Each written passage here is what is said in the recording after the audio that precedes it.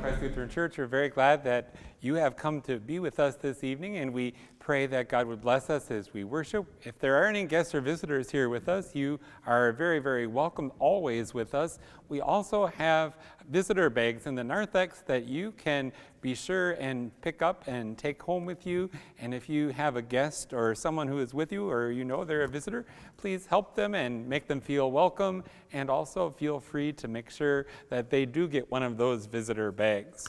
As we gather together this evening, I want to wish everyone a truly blessed and safe Independence Day weekend coming up. As we gather together today, there are a lot of special things in the worship service as we thank God for our country. Also, we thank God not only for our citizenship in the United States of America, but also as we gather together, we give thanks to God for our citizenship in heaven. As Christians living in our country, we have a special opportunity and responsibility to point people to our Lord and Savior, Jesus Christ. As Jesus sent out the 72 disciples, he gave them special instructions, and those instructions still help us today. And that is what we'll be talking about this evening. As we gather together for worship, a few announcements. First of all, you're invited to join us for fireworks on the 4th. A lot of wonderful opportunities to gather together with our church family and also with our community. And there are a number of free goodies also that we'll have with us that day. On the 4th of July, special note, our church office will be closed. One final announcement that we'll mention out loud, and that is our church picnic is coming up. The summer is actually starting to go by pretty quickly now that July is almost here. Time to think about the church picnic. You can check out that display in the narthex and RSVP your attendance there, or volunteer to help out in a myriad of different ways that are available. So be sure and take a peek at that. You can also check out the Vacation Bible School display there in the narthex. Well, those are a few of our announcements that we have this evening. Please join me now in a word of prayer as we begin our time together as we worship the Lord. We pray. Dear Heavenly Father, in Jesus' name we gather together this day. And we're so thankful for the blessings of one another, for the blessing of being able to gather for worship and the freedom to do so. We pray that you would continue to watch over and bless our country and our leaders, those who serve and protect, and those who keep us safe in many different ways. Bless us also as citizens and also as your followers, that we may exercise the opportunities that we have to live out our lives to your glory here as we do so in the United States. We pray this in Jesus' name. Amen. As we gather together this evening, we sing our opening hymn now, Before You, Lord, We Bow. Amen.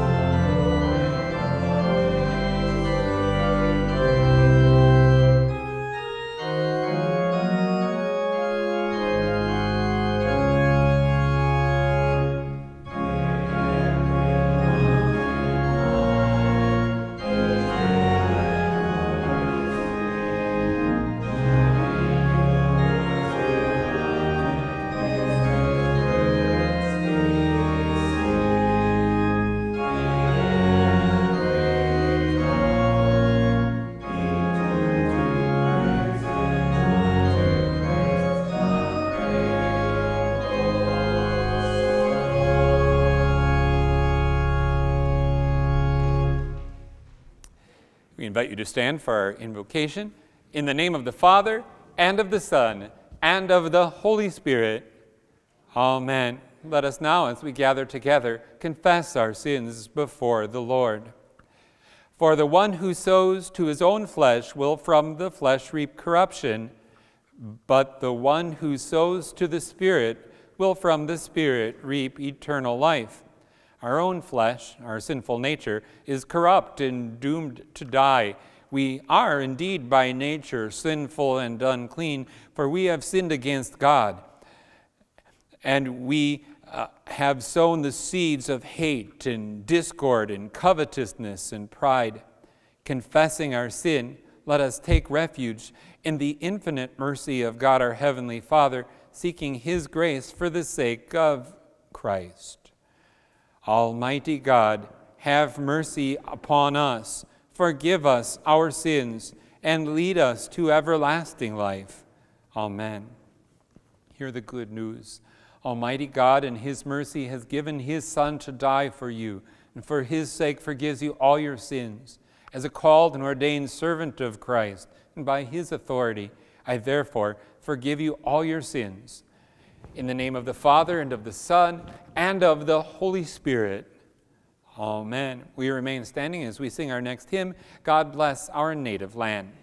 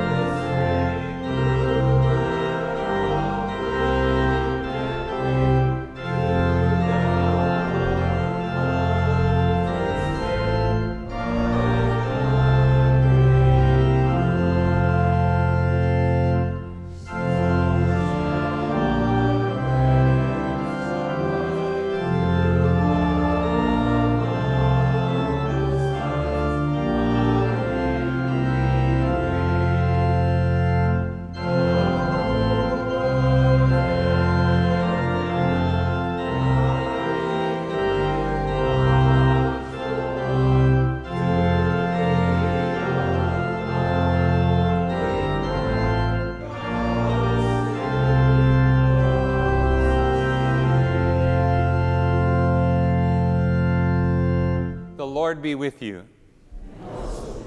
Let us pray. Almighty God, you have built your church on the foundation of the apostles and prophets, with Christ Jesus himself as the cornerstone. Continue to send your messengers to preserve your people in true peace, that by the preaching of your word, your church may be kept free from all harm and danger. Through Jesus Christ, your Son, our Lord, who lives and reigns with you and the Holy Spirit, one God, now and forever. Amen. You may be seated as we listen to God's word together. Our Old Testament reading is from the 66th chapter of the prophet Isaiah. Rejoice with Jerusalem and be glad for her, all you who love her. Rejoice with her in joy, all you who mourn over her, that you may nurse and be satisfied from her consoling breast, that you may drink deeply with delight from her glorious abundance. For thus says the Lord, behold, I will extend peace to her like a river, and the glory of the nations like an overflowing stream. You shall nurse, and you shall be carried upon her hip, and bounced upon her knees. As one whom his mother comforts, so will I comfort you. So shall you be comforted in Jerusalem. You shall see, and your heart shall rejoice. Your bones shall flourish like the grass, and the hand of the Lord shall be known to his servants, and he shall show his indignation against his enemies. This is the word of the Lord. Thanks be to God. Our epistle is from the 6th chapter of the book of Galatians. Brothers, if anyone is caught in any transgression, you who are spiritual should restore him in a spirit of gentleness. Keep watch on yourself, lest you too be tempted. Bear one another's burdens, and so fulfill the law of Christ. For if anyone thinks he is something when he is nothing, he deceives himself. But let each one test his own work, and then his reason to boast will be in himself alone and not in his neighbor, for each will have to bear his own load. One who is taught the word must share all good things with the one who teaches.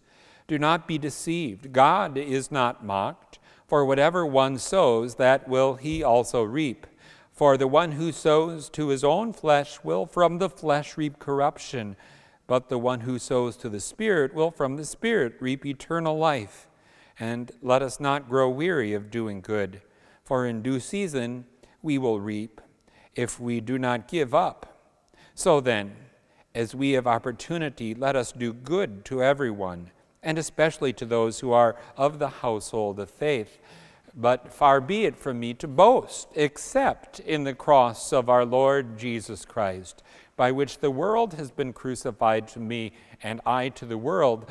For neither circumcision counts for anything, nor uncircumcision, but a new creation. And as for all who walk by this rule, peace and mercy be upon them and upon the Israel of God. From now on, let no one cause me trouble, for I bear on my body the marks of Jesus. The grace of our Lord Jesus Christ be with your spirit, brothers. Amen. This is the word of the Lord. Thanks be to God. We invite you to stand for the reading of the Holy Gospel. The Holy Gospel according to St. Luke, the 10th chapter. Glory to you, O Lord. After this, the Lord appointed 72 others and sent them on ahead of him, 2 by 2, into every town and place where he himself was about to go. And he said to them, "The harvest is plentiful, but the laborers are few. Therefore pray earnestly to the Lord of the harvest to send out laborers into his harvest. Go your way. Behold, I am sending you out as lambs in the midst of wolves. Carry no money bag, no knapsack, no sandals, and greet no one on the road. Whatever house you enter, first say, 'Peace be to this house.' And if a son of peace is there, your peace will rest upon him. But if not, it will return to you. And remain in the same house, eating and drinking what they provide, for the laborer deserves his wages. Do not go from house to house. Whenever you enter a town and they receive you, eat what is set before you. Heal the sick in it and say to them, 'The kingdom of God has come near to you.' But whenever you enter a town and they do not receive you, go into its streets and say, 'Even the dust of your town that clings to our feet we wipe off against you.' Nevertheless, know this, that the kingdom of God has come near. I tell you, it will be more bearable on that day for Sodom than for that town. Woe to you, Chorazin! Woe to you, Bethsaida! For if the mighty works done in you had been done in Tyre and Sidon, they would have repented long ago, sitting in sackcloth and ashes. But it will be more bearable in the judgment for Tyre and Sidon than for you. And you, Capernaum, will you be exalted to heaven? You shall be brought down to Hades. The one who hears you hears me, and the one who rejects you rejects me, and the one who rejects me rejects him who sent me." The 72 returned with joy, saying, "Lord, even the demons are subject to us in your name." And he said to them, "I saw Satan fall like lightning from heaven. Behold, I have given you authority to tread on serpents and scorpions and over all the power of the enemy, and nothing shall hurt you. Nevertheless, do not rejoice in this, that the spirits are subject to you, but rejoice that your names are written in heaven. This is the gospel of the Lord. Praise to you, O Christ." You may now be seated. We invite the young people of the congregation to come forward for the children's message. And children do get older, so we understand. And we now continue with our next hymn, Glorious Things of You Are Spoken.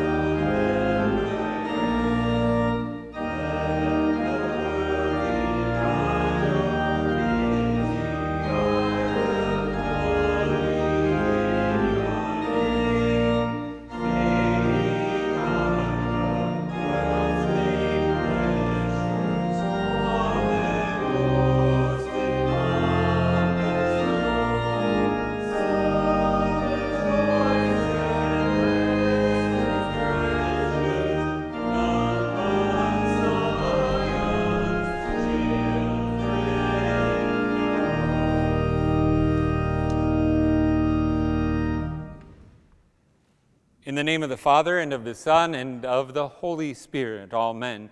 Dearest brothers and sisters in Jesus Christ, you've heard of the so-called finer things in life. These finer things are what people usually refer to as something of high quality. And people have been driven in the search of financial success and their desire to pursue the finer things in life. Let's face it, in order to achieve these finer things in life, it does take a certain level of financial prosperity. Things like fine paintings would be an example of one of the finer things in life, or leather furniture, or a well-engineered or otherwise fancy car, designer clothes, and purses, really, really, really nice toys, really, really, really nice houses, Yet, while pursuing these finer things in life, we often become so focused on that pursuit that we miss out on some of the simple joys of life. Some people have quotations about that. Coretta Scott King said, "I'm fulfilled in what I do. I never thought that a lot of money or fine clothes, the finer things of life, would make you happy. My concept of happiness is to be filled in a spiritual sense." Douglas Coupland says this, "Birds are a miracle because they prove to us there is a finer, simpler state of being which we may strive to attain." And even Lady Nancy Astor said, "Real education should educate us out of self into something far finer, into a selflessness which links us with all humanity." In that vein, many people have tried to make a list of some of the finer things that don't include what we can buy with money. Perhaps this even was what our founding fathers had in mind when they penned the words life, liberty, and the pursuit of happiness. And such a list as this could include clear, starry nights, or the unbridled laughter of children. It could include watching a new dragonfly emerge or seeing baby ducks and geese. It could include watching a child fold their hands in prayer, or the refreshing smell of rain as we have experienced.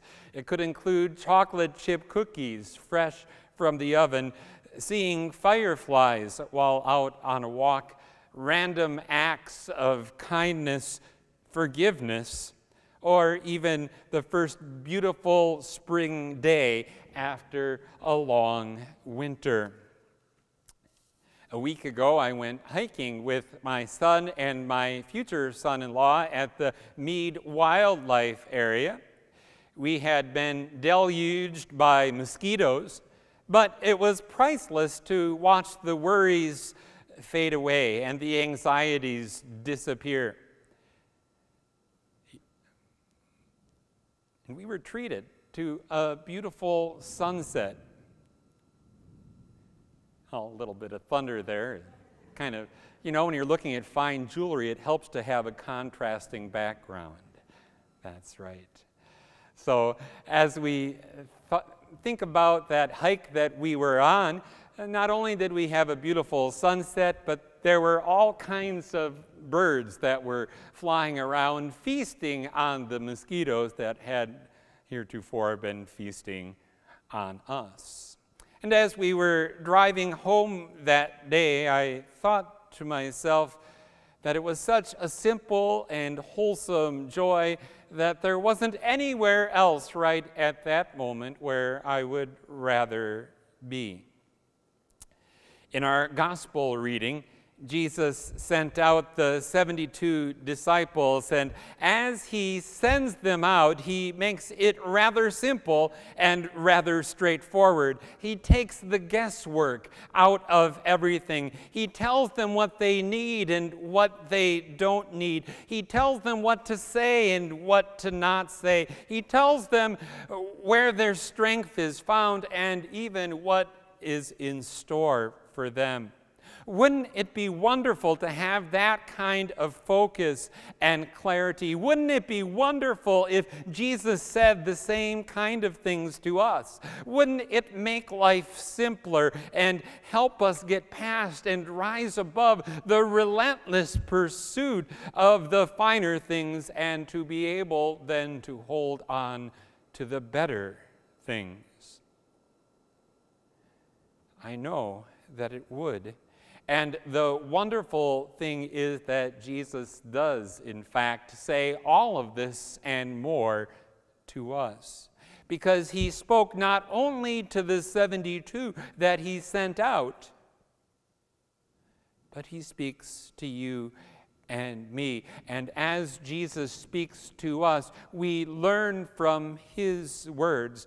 First of all, we learn that Jesus is better than our stuff. The scene was a scene of urgency. Jesus' time was short. He had a lot to accomplish before his crucifixion. And so he sent out 72 individuals, 2 by 2, that he had chosen to go into the places that he was going and into the towns ahead of him. In just a few words of instruction, he saved them a lot of headaches. He said, carry no money bag, no knapsack, no sandals, and greet no one on the road. It is really quite amazing. This was something that required a fair amount of traveling and a fair amount of time, and they weren't even supposed to bring a knapsack or a money bag. Just imagine going on vacation and not packing a suitcase and not even bringing your wallet or your purse. Who would do such a thing? Why even attempt to do such a thing? That's a very good question. And to answer that question, in the book of Deuteronomy, we see that Moses was commanded by God to speak to the Israelites in the land of Moab while they were near the end of their wilderness wanderings. It was time for them to renew their commitment to God and to be reminded of his commitment toward them. So Moses told them what God had spoken through Moses. God told them, I have led you 40 years in the wilderness. Your clothes have not worn out on you, and your sandals have not worn off of your feet. You have not eaten bread, and you have not drunk wine or strong drink, that you may know that I am the Lord your God. This is a powerful reminder and is in fact parallel to Jesus' instructions to the 72. Jesus is indeed better than any of the stuff they could have brought with them, money included. Jesus is who we truly need. He is the Lord. He is our Savior. He gave his life to forgive us and rose from the dead so that he could always be with us. And that is better than anything else. Now, I know very well that we as people love collecting things. It's one of our favorite pastimes. Homes are filled with a collection of figurines and jewelry and trophies and you name it, and that's okay. But we must always remember that these are temporary things that can't measure up to the importance of nurturing our relationship with Jesus by being fed regularly from the Word of God. God is the one who will be able to sustain us, not only through this life, but into eternity. Long after our collections have gathered dust and our money has been spent. We also learn from Jesus that going is better than staying. In the song America the Beautiful, it famously speaks of amber waves of grain. It's one of my favorite lines always in that song. For us as Christians, these words take on a new meaning. When Jesus spoke to the 72 disciples, he said, "The harvest is plentiful, but the laborers are few. Therefore, pray earnestly to the Lord of the harvest to send out laborers into his harvest." Those amber waves of grain that we sing about represent a field that is ready for harvest. I love looking out of the church doors on that side of the narthex over there and seeing the field next door, because it is always a reminder of the mission that we have. We, like the 72, are given a huge responsibility of not sitting inside our comfort zones or even focusing on the inner business of the church, but rather on the needs that surround us and the necessity to proclaim the gospel. The way still needs to be prepared for Jesus, and this must be our greatest priority because it is our highest calling as a congregation. In the third place, we also learn from Jesus that peace is a better greeting. The message of the gospel is a straightforward message. People will either agree with it or disagree with it. And there is no in between. There is no third option. They will either receive us in Jesus' name or they will reject us. As we look at our country, we may start to get the idea that our culture is shifting away from Christianity. We have seen a lot of anger and fear and animosity and condescension. We've been lied to. We've seen the divisions and we've felt the worry. We do have a choice, though, in all of this. We are not simply helpless at the whims and whimsies of history.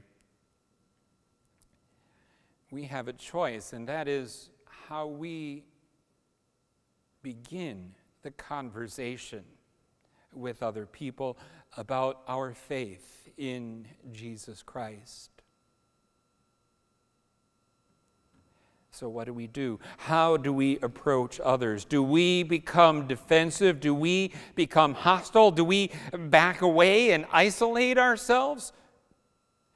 Do we act as the world around us and engage in name-calling and in denigrating others? The answer is no. Jesus knew that sometimes the disciples would be welcomed and sometimes they would be scorned, but always they were to start things off on good footing with a better greeting than they may have been greeted with. For Jesus said, "Whatever house you enter, first say, 'Peace. Peace be to this house.'" Jesus says the same to us. We are ambassadors to bring peace to our neighbors and to our nation. Let us live and speak accordingly. If we should be rejected, let that not deter us from our mission, but rather move us forward in our calling to proclaim God's word to a nation in need. Finally, we also learn from Jesus that better things are yet to come. The 72 had such great success that upon their return, they rejoiced that they could even have control over demons. And Jesus declared that he saw Satan's downfall unfolding right at that very moment. They had accomplished a spiritual victory. People were turning toward Jesus, repenting of their sins, trusting in his promise. But as great as all that is, and it is truly great, Jesus said this. He said, "Nevertheless, do not rejoice in this, that the spirits are subject to you, but rejoice that your names are written in heaven." What wonderful comfort. In the book of Revelation, it says, "The one who conquers will be clothed thus in white garments, and I will never blot out his name out of the book of life. I will confess his name before my Father and before his angels." This is the heavenly Zion, the new Jerusalem, the promised place of rest for the people of God. Permit me for just a little bit to talk about the Old Testament lesson from Isaiah chapter 66. The historical situation was that the people of Jerusalem were in exile in Babylon. God promised that a remnant would be saved and would return home and would rebuild the temple. They were promised that they would be saved out of suffering and sorrow and turmoil and hardship. And even while they waited, the news that they would one day return to Jerusalem was like a mother comforting, even nourishing her child. And so for us, the nourishment that God provides in abundance, and I love how it's called peace like a river, is the news, the promise of what would one day happen when God's people return home. That is our peace like a river.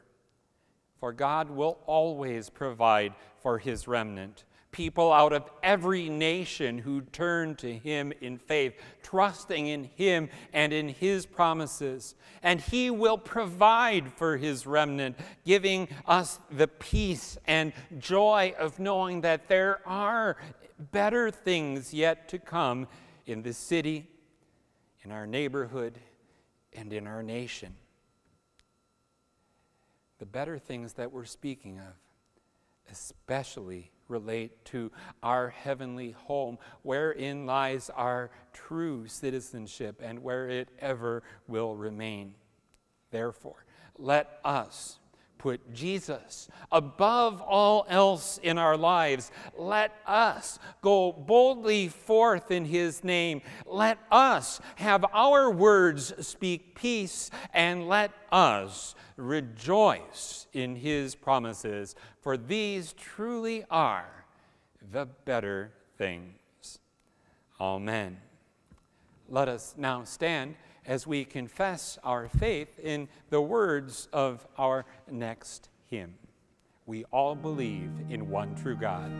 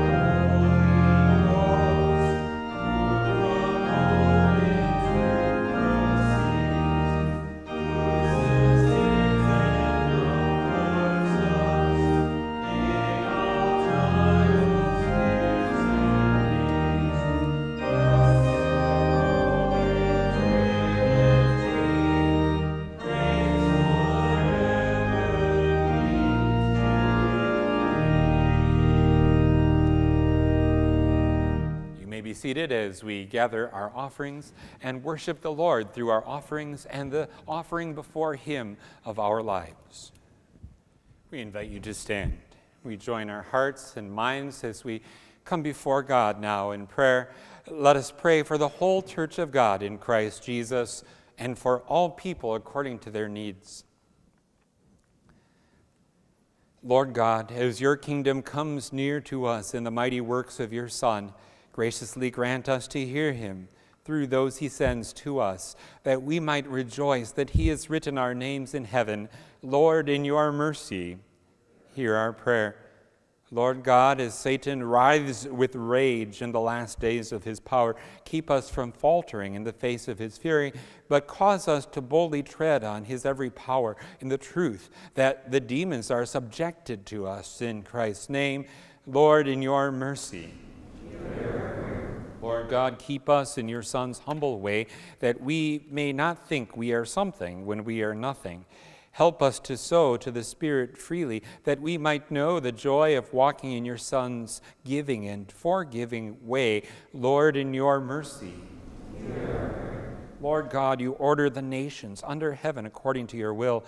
We praise you for your patience with our nation and the mercy you have shown her in the past.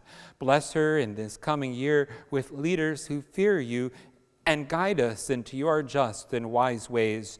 Lord, in your mercy. Lord God, all who journey on earth, sea, and air do so under your watchful eye. Keep all those who travel to our Synods Convention in Milwaukee in your almighty care. Be with all who travel from our congregation also as they travel back from the Brewer game, or as they travel to Life Fest or the youth gathering, that their journeys may be safe and their homecomings joyful. Lord, in your mercy. Lord God, be near to all who suffer in body, mind, or spirit in our midst, we pray. We also pray, Heavenly Father, for all who mourn for a loved one, asking that you would bless them with your peace like a river. And we pray also for all who mourn for our dear brother in Christ, Gene Seefeld, as he is laid to rest tomorrow here at 11. And we give you thanks for being with him throughout his earthly life, and now for the sake of Jesus Christ, bringing him to be with you in that place that is better than we could ever imagine. And we give you thanks for the promise that sustains us during this earthly life also of our heavenly home. Heavenly Father, for all for whom we have prayed, grant them health and healing according to your perfect will. Help us not to grow weary of doing good to everyone, especially our brothers and sisters in the household of faith. Lord, in your mercy, hear our prayer. Lord God, make your hand known to us in this victory feast of your Son's body and blood that we are about to receive, that in this eating and drinking we might know your mighty power to save and be strengthened to live now and forever in your eternal peace. Lord, in your mercy, hear our prayer. Lord God, you have promised that we shall be comforted in Jerusalem, where our hearts shall rejoice and our bones shall flourish like the grass. Sustain us as you sustain the saints before us, that we may safely journey through the trials of this present age into the joys that await us with you. Lord, in your mercy, hear our prayer. Into your hands, dear Father, we commend all for whom we pray, trusting in your mercy through Jesus Christ, your Son, our Lord, who lives and reigns with you and the Holy Spirit, one God, now and forever. Amen. Our Lord Jesus Christ, on the night when he was betrayed, took bread, and when he had given thanks, he broke it and gave it to the disciples and said, "Take, eat, this is my body, which is given for you." In the same way also he took the cup after supper, and when he had given thanks, he gave it to them, saying, "Drink of it, all of you. This is my blood of the New Testament, which is shed for you for the forgiveness of sins. This do as often as you drink it in remembrance of me." As often as we eat this bread and drink this cup, we proclaim the Lord's death until he comes. Amen. Come, Lord Jesus. O Lord Jesus Christ, only Son of the Father, in giving us your body and blood to eat and to drink, you lead us to remember and confess your holy cross and passion, your blessed death, your rest in the tomb, your resurrection from the dead, your ascension into heaven, and your coming for the final judgment. So remember us in your kingdom and teach us to pray, Our Father, who art in heaven, hallowed be thy name. Thy kingdom come, thy will be done, on earth as it is in heaven. Give us this day our daily bread, and forgive us our trespasses, as we forgive those who trespass against us. And lead us not into temptation, but deliver us from evil. For thine is the kingdom, and the power, and the glory, forever and ever. Amen. You may be seated and are invited forward to receive our Lord's own body and blood in, with, and under the bread and the wine of Holy Communion.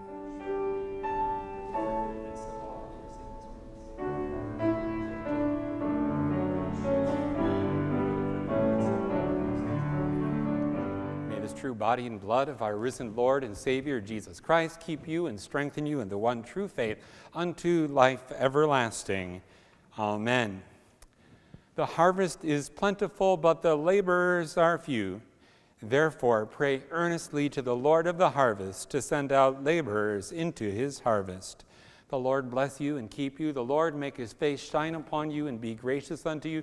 The Lord look upon you with favor and grant you his peace. Amen.